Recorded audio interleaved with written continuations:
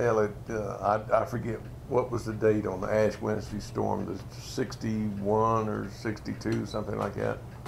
That's when the storm washed an inlet, one of many, between Canadian Hole and the north end of Buxton, washed out. Like all the rest, it was very much of an inconvenience.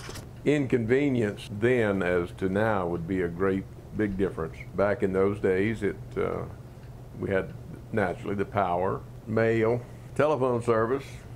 That was about it. There wasn't that much coming down the beach at the time, but the road had washed out, so it was a major inconvenience to the people on this end of the washout.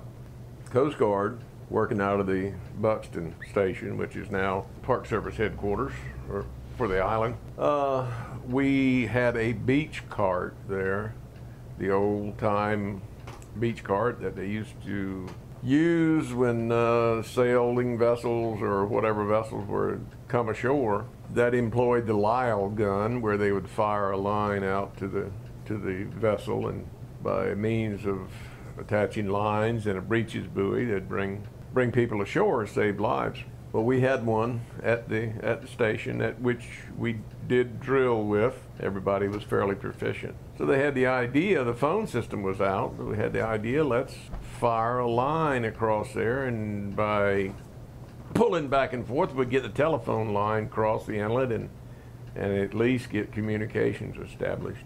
Sounded like a good idea. So the people from Oregon Inlet Station come down to the north end of the inlet, which is around, I said Canadian Hole, it's around the haul over at that time, is now called Canadian Hole. But we were on the south side. We had the beach cart, so we set it up to fire the line across so they can pull the telephone wire. Well, these Lyle guns were capable of firing a 16-pound weight a fairly good distance, depending on how much black powder was put into the Lyle gun itself. It come in 2-ounce packages of rough powder, black powder, and you would put a package of this down the barrel and then put the weight in there, attach a line, and fire it, depending on how far the distance was, you know, how many packs of gunpowder you'd put in there.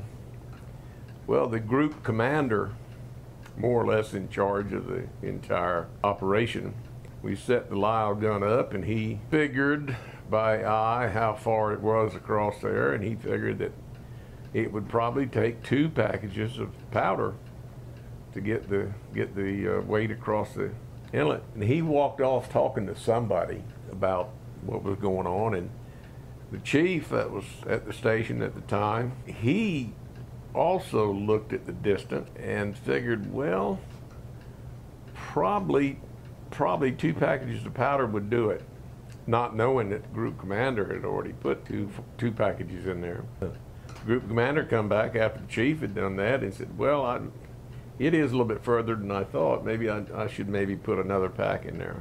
Well, now there's five packages of black powder in there. I had walkie-talkies and told the north end, said, okay, we're fixing to fire.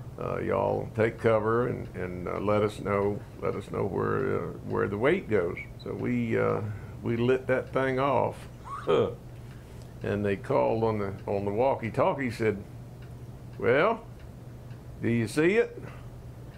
They said, yes, we do. Said the last time we saw it, it was skipping across the off bar way out in the ocean. Said there was a little bit too much power behind it and she was gone. So they redid everything, and the next shot was a little not quite as powerful. Got the line across, and eventually got the telephone line across. The inlet itself was very powerful. It was a lot of tide running through there. I remember they got all the old wrecked cars on this end of the island from Buxton and Hatteras, and they were going to try and fill the inlet up, and they would take them up there with the wreckers and put them in the inlet, and they would just disappear. There was so much tide going through there. Eventually, it did fill up, but it was one of the times on the island that the local people, well, you know, this is just one more thing, living out here is it happens. We handle it, and everything was go back to normal. And that was the Lyle Gun firing across there for establish a telephone line. It worked. That Lyle Gun, the beach cart was very saved a lot of lives back earlier days.